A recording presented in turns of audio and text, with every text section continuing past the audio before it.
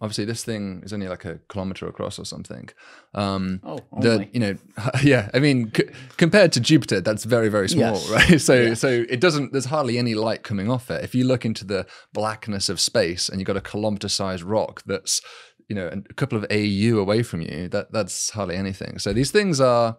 They're hard to detect, and so they move fast across the sky, and so 3i Atlas going to kill us. What's going on? It could do. No, I'm not too worried. I'm not too worried. Some people are freaking out right now. Who's freaking out about it? Like in the science community?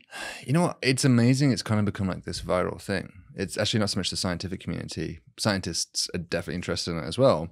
But this one's really broken through in terms of pop culture, right? You've got celebrities tweeting about. Kim Kardashian was like tweeting about 3i Atlas the other day. So you've got, people are getting all over the world are getting really engaged about it, and it's kind of a double-edged sword. It's great because when people are talking about science, as a scientist, I'm always excited about that.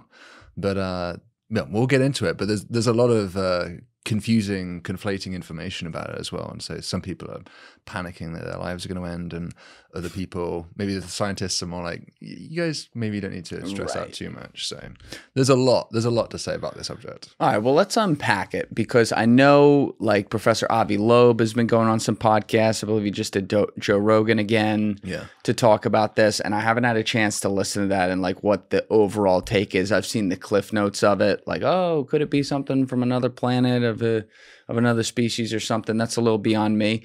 But for people out there who don't know anything about this and just want a basic understanding, minus like a Kim Kardashian tweet, what are we referring to when we talk about 3i Atlas? Yeah, so 3i Atlas, 3i means third interstellar object. So we've detected 3 of them so far. The first one was Oumuamua, which is Hawaiian for messenger from afar. That was, I think, 2017, 2018. And then the second one, by the way, Oumuamua was the one that actually also had a bit of alien jazz about it, because you might remember, maybe you can pull it up, there was some beautiful artist impressions of it being cigar-shaped, and people were kind of freaking out about that. Like, why the hell does it look that way? Yeah, this guy over here. So the top left, for instance, you can kind of see. And this was in 2017 they discovered this? I think it was 2017. I mean, don't quote me exactly on that, but yeah, around 2017, a few years ago. And the shape, I mean, that's not a real photo. That is inferred. So we can't actually image it that beautifully. We can just see the light bouncing off it and reflecting. And so we can see the light going up and down, and you can kind of figure out what kind of shape it is. So it could either be a pancake, actually, or this. We're not sure which one it is. But either way, it's pretty weird. Now, what is the process to discovering something like that? Like, how did they come upon this? What did they use? Hey guys, if you haven't already, please hit that subscribe button. It's a huge help. Thanks, and enjoy the rest of the show. So the way we look for asteroids and comets in the solar system, it's kind of hard because they move very quickly compared to planets, right? Planets are just dawdling along across the sky. So if you take an image, you're going to easily snap it. But these objects, they're moving so fast, and they're pretty small. Obviously, this thing is only like a kilometer across or something. Only. Yeah. I mean, compared to Jupiter, that's very, very small, right? So it doesn't. There's hardly any light coming off it. If you look into the blackness of space, and you've got a kilometer-sized rock that's a couple of AU away from you, that's hardly anything. So these things are. They're hard to detect, and so they move fast across the sky, and so you have to kind of see these trails. So you see, okay, here's my photo, and you'll notice that there's one dot that's basically going do across the sky. Okay, and you're like, that's not a planet. Planets don't move that fast. It must be something else. You try and track it, and then you can figure out an orbit. And so for these interstellar objects, there's 3 of them now that have been found. Oumuamua was the first, and there was 2i Borisov, which was very comet-like. Oumuamua was a bit weird. It looks more like an asteroid than a comet. Can you explain the difference for people out there? So a comet normally means it's icy. It's like a ball of, imagine like going skiing, picking up some snow, making a slush ball out of it, chucking in some dirt from the pavement, and just mushing it together. That's kind of what a comet is. It's just a dirty snowball.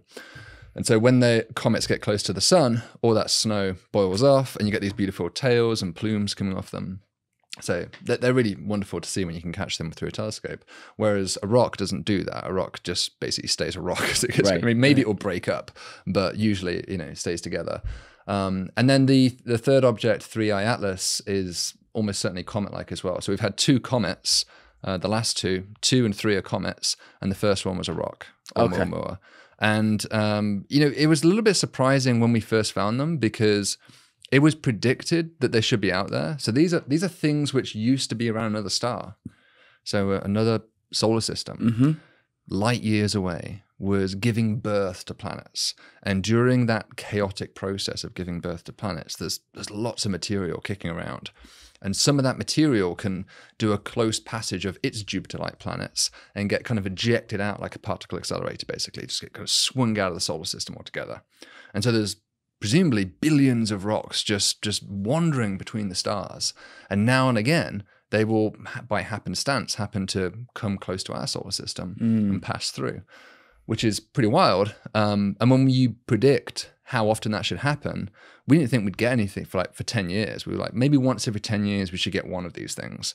And so in the last few years, we've had three. That's partly because we're starting to get the telescopes that are more sensitive. But even with those more sensitive telescopes, we still didn't expect to get quite as many as we've seen. How can you even, this goes a little beyond my pay grade here. How can you even accurately or somewhat accurately predict how many you might see when you're talking about small objects, relatively speaking, compared to planets, as you say, that are coming from other solar systems that are light years away from us? It's a lot of guesswork, to be honest. I mean, you take a lot of our guessing is based off the solar system when it comes to this. We look at how many rocks we know are kicking around the solar system. You look at the asteroid belt. There's another asteroid belt further out called the Kuiper belt that's beyond Pluto. And so you look at, how much stuff do we have in our solar system, and then you sort of simulate the motion of the planets, and you ask how often would you expect something to get kicked out. So you kind of run this calculation, and you end up with a number, and the number we're seeing is significantly higher than what we'd expect, which is interesting. But I mean, maybe the solar system there's many things about the solar system that are kind of weird, right? We know that my main job is looking for exoplanets, planets outside the solar system. And we know for sure the solar system is not a typical solar system. There's many things about it which are odd. Yeah. So our home we know is odd. So why, in the same sense, why should it be that all the junk in our backyard would be typical of junk in other people's backyards, given the solar system has so many weird things about it already? So in that sense, it's not completely crazy. But there's a few anomalies in particular. Well, about Oumuamua as well, but especially 3A Atlas, that Avi Loeb has been saying on podcasts and his blog. He's been saying, here's a list of, I think he's got 10 anomalies now. I was going through it this morning, looking at all the anomalies he's got. Pull that up, see what he's got. Yeah, and so on these 10 anomalies, he's saying, each of these things is sufficiently, well, maybe not in isolation is strange, but when you take the whole list of them, he thinks there's a case that this could be an alien spacecraft that's passing through the solar system. How far away is it approximately right now? Where is it at the moment? It's basically behind the sun right now. Okay. Yeah, so that's kind of unfortunate. Is this the correct list? Yeah, this is one of my colleagues' debunking of the list, actually, which is kind of fun. So if you science on science crime, I like it. So he lists. If you scroll down, he actually lists the 10 anomalies here. So if we keep going down a little bit, yeah. So here's that list. Right, that list there.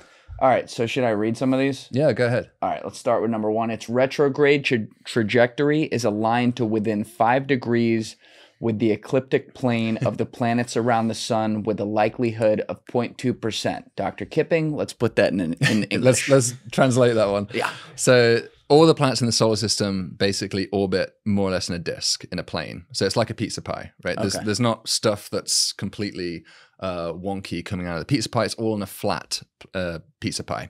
And so if you have a random asteroid or comet come from outside the solar system, you wouldn't really expect it to happen to come in at the same angle as the plane of the planets themselves. So that's called the ecliptic. The ecliptic plane is the plane of the solar system planets. So that's a bit odd because as far as we can tell, each star is just completely randomly oriented in space. There's no particular preference in space. So that's a bit odd.